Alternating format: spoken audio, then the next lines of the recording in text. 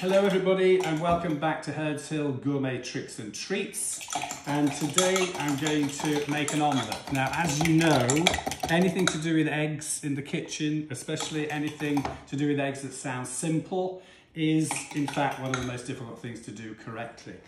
I've beaten 3 eggs here. You need to beat them quite well. I let it down with a bit of milk. Now, most purists would say not to do that. So a lot of the things I'm going to do, you'll find in proper cookbooks, they tell you not to do. I don't add any salt because that tends to dry out the eggs, but I make sure I kind of beat them quite well. I've got a pan over here, so come over here, Julie, and we'll take a look at this. I've got a pan here with some butter and some oil. Now this needs to get quite hot. You'll see there's quite a bit in there. I like to have quite a flavour of butter in this. I'm using a non-stick pan, which you'll see. Now, you're not supposed to.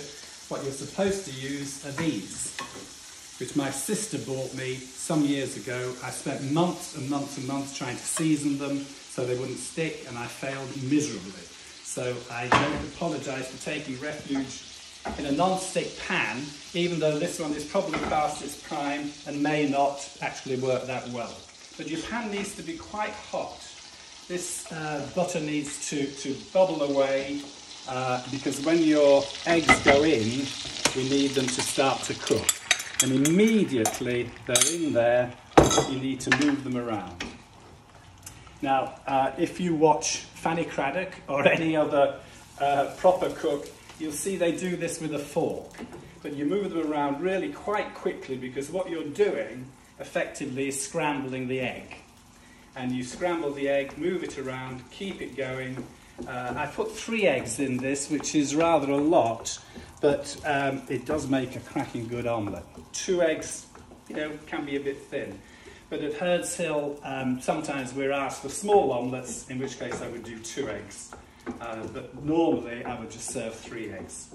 And so we keep moving these around until they start to come together, and then when they start coming together even more, I will just leave them. And again, this may not be necessarily how you've been taught to do it.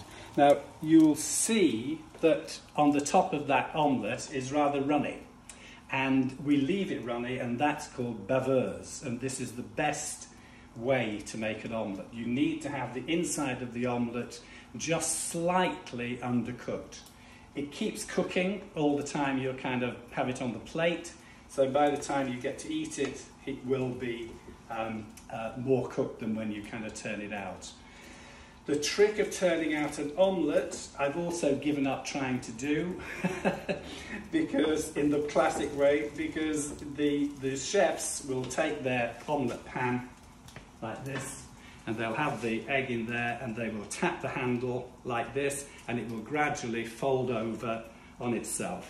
Again, I could spend a lifetime practicing how to do that. So instead of doing that, I've cheated, and I just fold it all over like this in a big fold towards that end of the pan, and leave it on the gas so that it cooks, continues to cook. But I want it to look like I know what I'm doing when I make an omelette. So I want it to look like a pillow, to look like a fluffy little pillow. So you take the pan in your other hand, in your left hand like this, but the other way around, so not like that, like that. Move it down to the middle here, and then with the spatula, go around the other side, Julie, you'll see it better. I just keep the spatula there, and then I tip the egg gently till it falls over onto itself, and then you have the perfect shaped omelette. Now, you can fill omelettes with anything you like. Cheese, tomato, you know, bananas, whatever you like. The French have a really, really lovely lunch recipe of grated courgette, which is super. And then, of course, there is the wonderful omelette Arnold Bennett, which is smoked haddock and cream.